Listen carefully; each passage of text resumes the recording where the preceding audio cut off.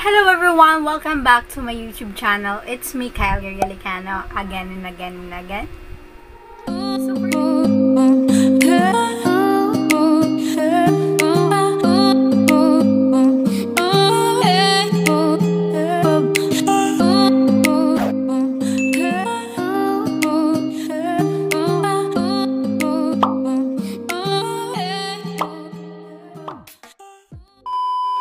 So for today's video or vlog guys, kung nakakita nyo sa title natin today is i-share ko sa inyo what's on my iPhone 2020. So, and also I just wanna share din isang apps na nag-e-edit ko ng isang picture na trending today. And alam ko trending din to before, pero umuulit siya ng umuulit. So trending na naman ulit today. And this is the dripping pictures na pwede siyang maging cartoons, effects, yung mga ganon-ganon na picture. And then later, ituturo ko na lang yan later sa inyo guys. So, it's nice to see you back on my channel. And yan, dumadami na yung ating subscriber. Pero hindi talaga siya sobrang dami, pero nadadagdagan yung ating subscribers. And thank you to all my supporters there. And maraming salamat po sa inyo. And kamusta kayo guys? Dahil nga nakakulong tayo sa mga bahay natin. Nakakulong tayo sa mga bahay natin dahil nga sa coronavirus. Pero okay lang yan guys. Dahil nga sa nangyayari sa bansa natin today is mas nakakabuti din sa atin yon na stay at home lang muna tayo dahil para naman mabawas-bawasan yung mga nangyayari sa bansa natin dahil sa virus. So yun, let's proceed to our topic for today, which is what's on my iPhone. And here is screen recording ko na lang po yung mga apps na meron ako, which is simple apps lang naman yung meron ako kasi hindi naman ako yung tao guys na sobrang addict sa mga apps, pero may mga simple apps lang ako dito na important lang talaga, na mga ginagamit ko lang talaga sa araw-araw. Doon lang umiikot talaga yung mundo ko. So yun, screen recording ko na lang siya. And guys, ilalagay ko na lang siya here, my screen recording here, ilalagay ko na lang siya. And then let's proceed for first na meron sa phone ko is the camera. Of course, lahat naman ng phone natin is may camera. And I have here camera for the selfies, mga ganap sa buhay ko, ganun. And I have a photos here, mga pictures ko. I have a favorite pictures, videos, and mga editors na meron ako. So simple photos lang talaga ang meron ako dyan guys. And I have also a calendar. So yan, important din yan sa buhay natin dahil kung hindi natin alam, kung wala tayong calendar, makakalimutin din tayo paminsan-minsan. Hindi natin alam kung anong araw na ba ngayon, ganun. Kasi minsan ganun ako guys, na minsan hindi ko na alam anong date ngayon, ay wait, ano na pala ngayon, ganun. And yan, so it's April 14 today, my shoot. So hindi ko masasabing ngayon ko din to ma-upload, pero I will upload din naman tong vlog ko. And I have a contact here, personal information, my families, friends. And I have also here the calculator. And kasi ako din yung tipo ng tao guys na kapag matataas na yung digits is kinakalkyo ko na siya. Pero mga small digits of course kaya kong ikalkyo yun, pero yung mga malalaki kinakalkyo na. And I have also here a clock kapag kailangan kong gumising ng maaga dahil may pasok. Yan. Kung sa clock guys is masyado akong maraming oras sa pagka-clock kasi minsan mahirap ako magising sa umaga, ganun.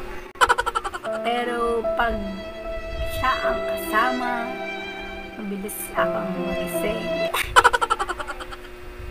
Char. And next is I have a voice memos here, of course, the recording.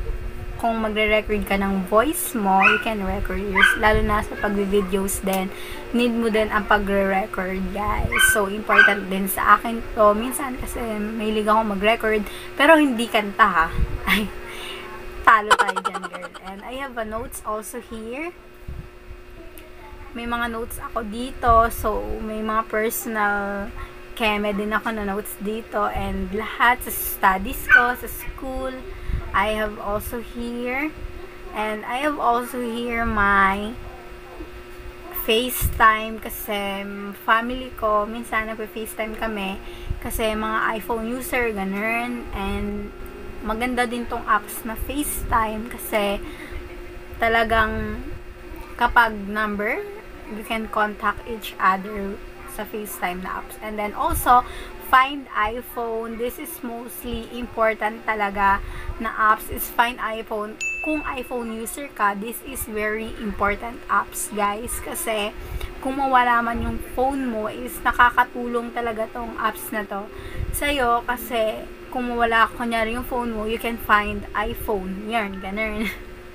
And the next I have a drive here is Google Drive. This is a Google Drive, guys. The apps na ito is yung mga files din about sa school mo. You can lagay din dito. Yan, katulad ng mga reviewers ko, readings, grammar dialogue. This yung mga PUP set na nung nag-entrance exam ako. So, yan, ginamit ko to.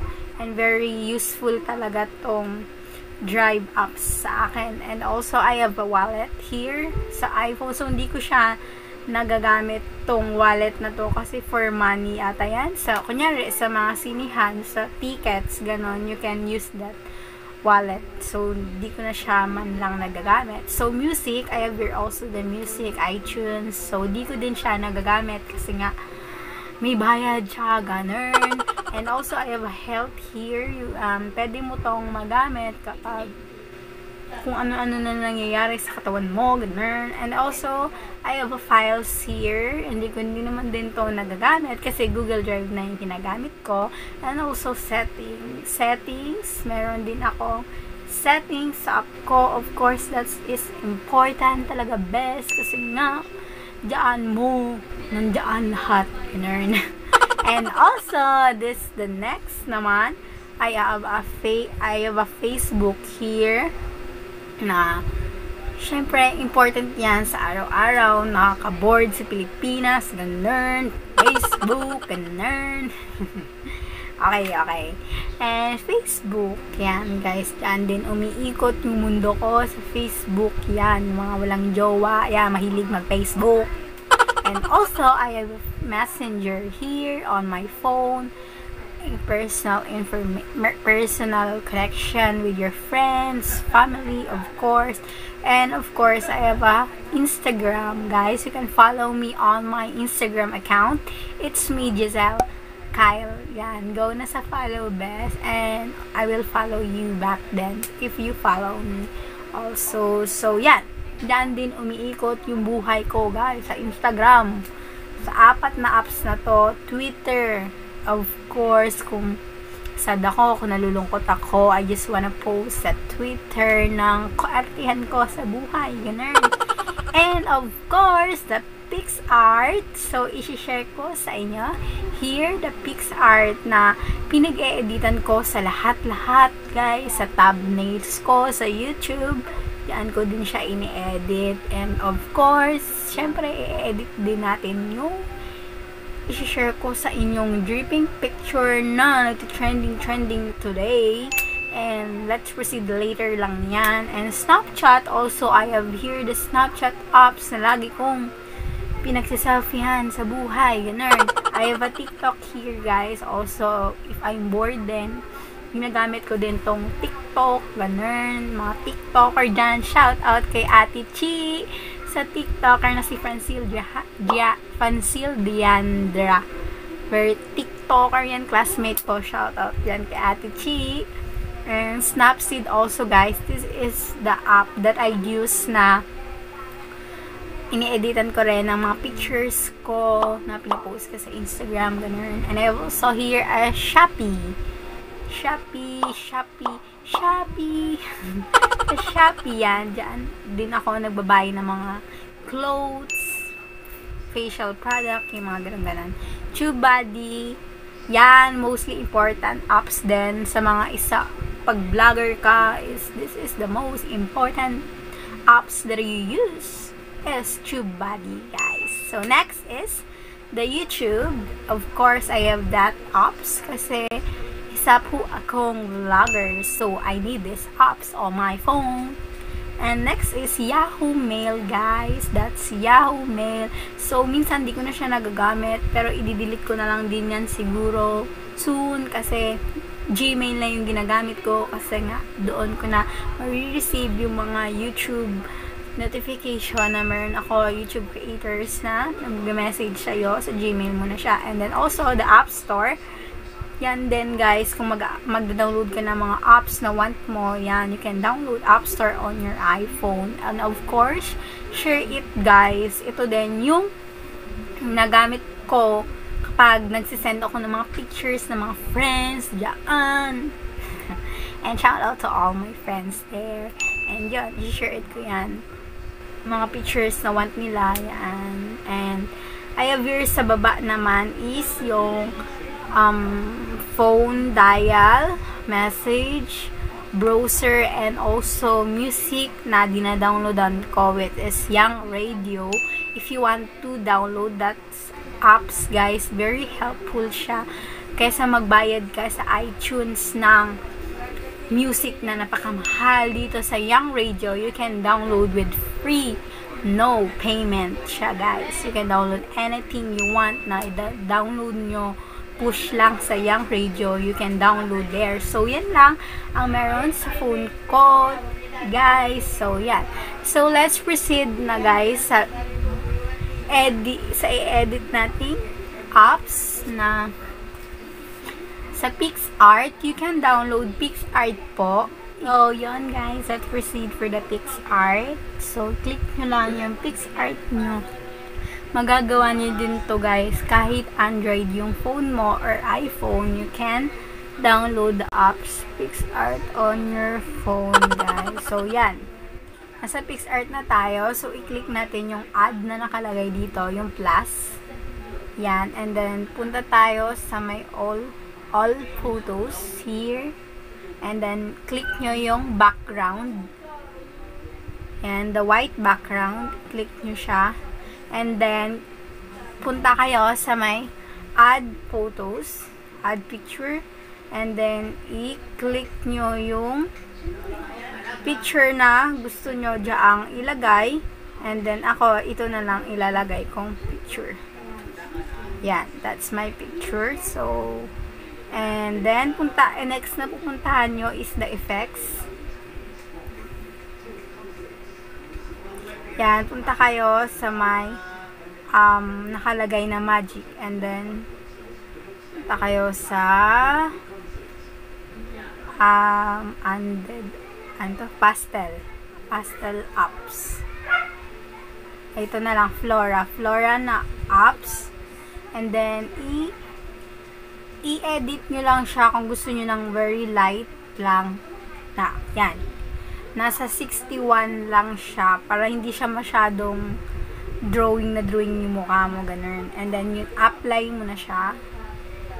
Yan, na-apply na natin siya, guys. And, next na gagawin natin. So, next na gagawin natin is i-cut out natin siya. Tatanggalan natin siya ng background. And, yan. And then, parang may marong maliit na tao dito. I-click nyo yung maliit na tao. Yan. And then, wait nyo lang yung loading na PicsArt load yan. And then, nakikita nyo siya, na-cut out na siya. And then, i-click nyo lang yung parang mata na naka-cross, naka-line na gano'n. Yan. And then, nakikita nyo yung kamay sa gilid is hindi talaga siya na-cut out ng maayos. So, need natin siyang i-cut out pa para matanggal to.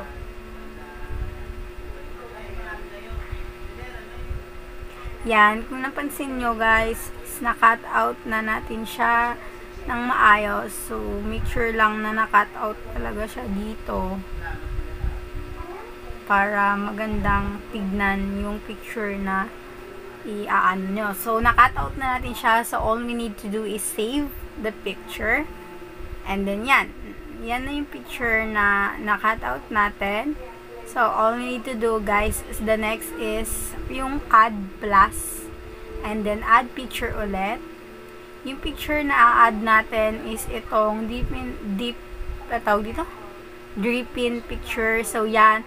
And then, punta kayo next sa nakalagay na blend. I-screen type natin siya or di kaya line, naka-line lang. Lighten, naka-ganon. And then, yan. I-ano natin siya ng maayos. Yan. Ayan na siya, guys. Na-click na natin. Apply na natin siya.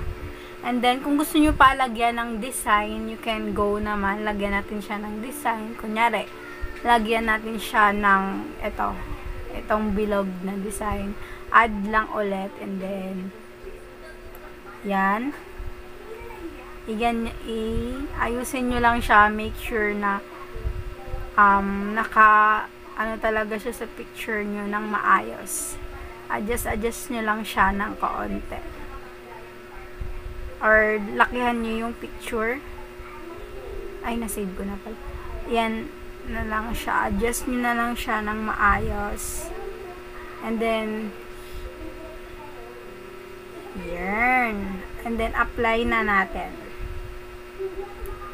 Yan. Apply natin siya. And then, tanggalin natin yung mga tira-tirang na nakalagay na yung mga tira-tira dyan sa puti. So, gagawin nyo lang is punta kayo sa brushes. Click nyo lang yung brushes. Yan. And then yung white. Yan. Yung white na yan. Pipiliin nyo kasi white yung background. So, tanggalin nyo lang siya. And then, i-zoom nyo ng maayos. Oh. Back nyo lang ko, guys, kung nagkamali kayo. Is, i-zoom nyo lang siya. Para matanggal. Back nyo lang siya ng i-back. Ganun. Yan. Basta yan na yan. Kunyari, ganyan na siya. Para hindi na tumagal tong chika natin. Kunyari, yan. Yan lang naman kung paano gumawa ng isang dripping picture, guys. Napaka-basic lang siya. Pero kung gusto niyo pa siyang bonggahan ng design, you can design naman po anything you want na ilagay nyo sa dripping pictures na ilalagay nyo. And that's it for today's video, guys. And don't forget to click like and subscribe. Huwag mo kakalimutan i-click ang notification bell for more updates. And don't forget to follow me on my social media accounts.